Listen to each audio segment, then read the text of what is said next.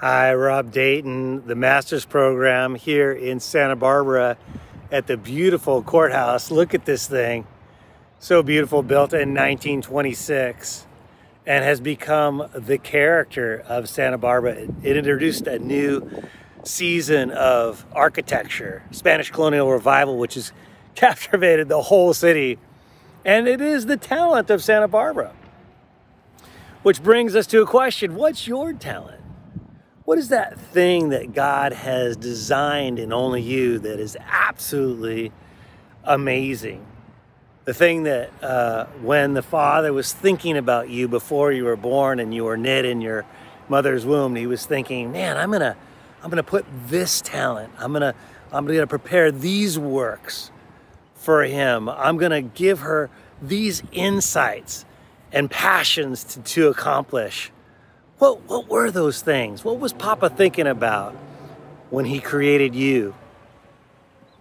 You know, in the Master's program, we're asking you to achieve life mastery and life mission, which means you're gonna have to understand really, really well what God has placed in you. What are your unique talents? You've got to understand those things. Because if you don't, you're not gonna be able to aim them. God has given you specific talents that he's given no one else. Will you get to use those talents?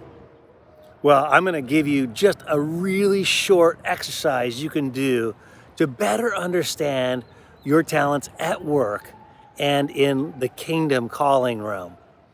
You might remember in sessions 5 and 10, we talked about strength finders. We had you take strength finders from the Gallup organization, where you identified your top 5 talent themes. Do you remember that?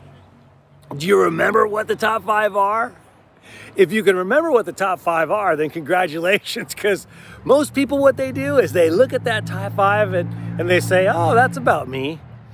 But they don't take the next step to actually memorize them.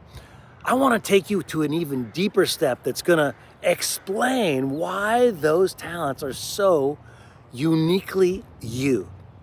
How do you do that? Well, what you do is you take the top 2 strengths, the first one and the second one, and you blend them. It's actually the blend of your top 5 that describes your unique brilliance that God has created in you.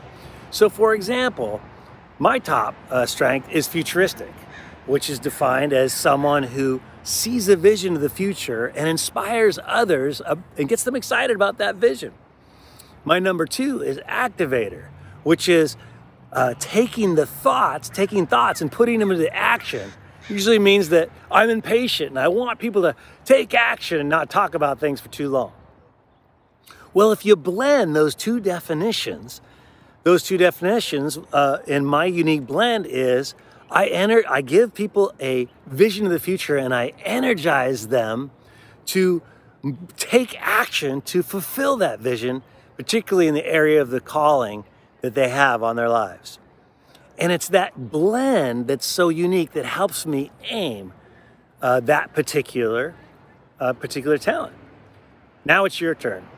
So what are your top 2? And if you're looking for a definition, the definitions of those, I've included that in the link in the blog to the Gallup organization where you can download those particular definitions. When you take the time to really understand what God's placed in you, and you really look at why he's created you to do the things you do, then you'll have the opportunity to do them. Taking those top 2 Gallup strengths is an opportunity for you to more precisely describe what God's placed in you, the talent he's given you, so you can aim it better.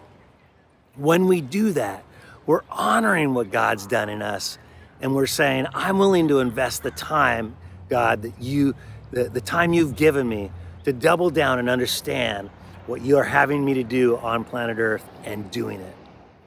I hope you do that, because in Priority Living, we're here and we're dedicated and we're committed to seeing that your life mission is fulfilled. We're in your corner. Have a great day.